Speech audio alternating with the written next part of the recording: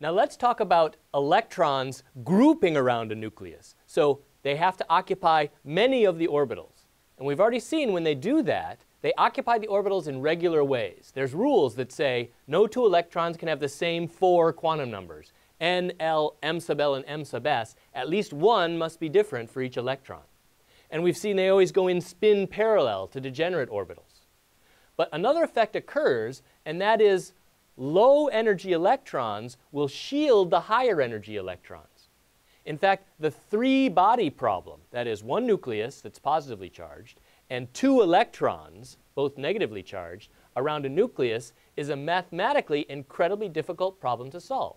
You can't solve it exactly like you can the 2-body problem, one nucleus and 1 electron. So what we do is we take the 1 nucleus, 1 electron problem and we say, let that 1 electron define all the orbitals. And then when we start putting more electrons in, they'll serve as just a slight perturbation to that 1 electron system. It's easier than solving all the mathematics over again. So let's look at the various energy levels and how an electron already existing might perturb the energy levels of a higher energy electron.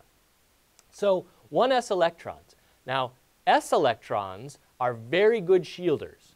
That is, they can shield some of the nuclear charge from outer electrons. So here's a big nuclear positive charge. An s electron has no node at the nucleus.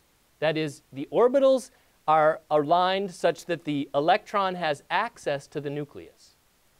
If you're a p electron or a d electron, if L is 1 or 2, then you have an angular node at the nucleus. You're forbidden mathematically to exist at the nucleus. So s electrons by nature are very good shielders of outer p electrons because they have access to the nucleus where the p electrons don't. So even within the same principal quantum level, if you have n equal 2, you have both 2s and 2p electrons. The 2s electron will be an effective shielder of the 2p.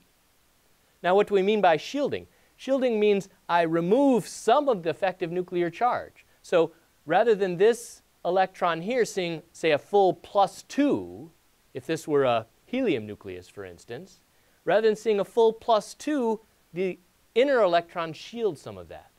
And it'll seem more like maybe just a +1-ish effective nuclear charge. So if it sees a lower nuclear charge, it's easier to ionize. Its energy state is raised. It's closer to that 0 ionized state. Let's look at that in more detail. Here I've plotted the 1s, 2s, 3s, 4s energy levels. L equals 0. Very good shielding electrons because L equals 0 means s, no node at the nucleus. If you look at how they affect the p orbitals, those that have L equal 1, they're shielding them. These levels are raised slightly because of the shielding effect of the s electrons. And that effect continues. If you look at L equal 2, the d orbitals are shielded by the internal s and p orbitals below them. So they go to higher energy.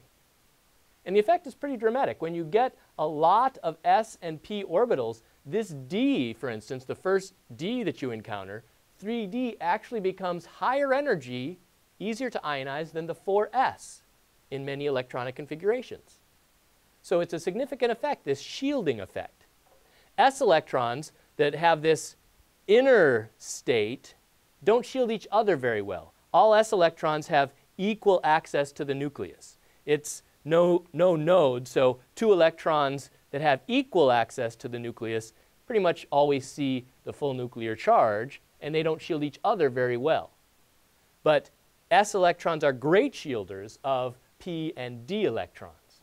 So you get 2p energies that are higher than 2s, and you get d energies that are even higher than 4s. So let's look at ionization energies more carefully and see if we can understand this phenomena.